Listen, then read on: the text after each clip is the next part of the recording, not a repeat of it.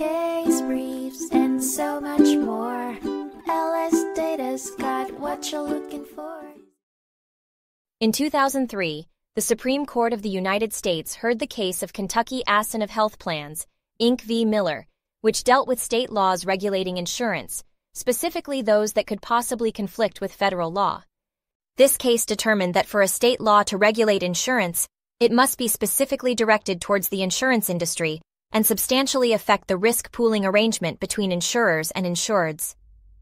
Several health maintenance organizations, HMOs, and a Kentucky-based association of HMOs challenged Kentucky's Any Willing Provider, AWP laws, which prevent health insurers from discriminating against healthcare providers who meet the terms and conditions for participation.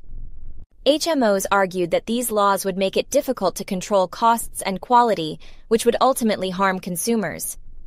The District Court and the Sixth Circuit both upheld the AWP laws as saved from preemption under the Employee Retirement Income Security Act of 1974, ERISA.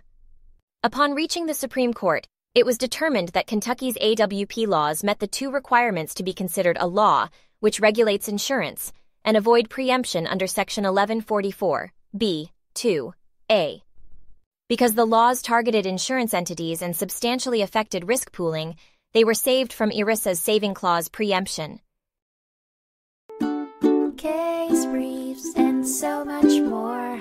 LSData's got what you're looking for. Visit lsd.law, elevate your mind. Leave the stress of class.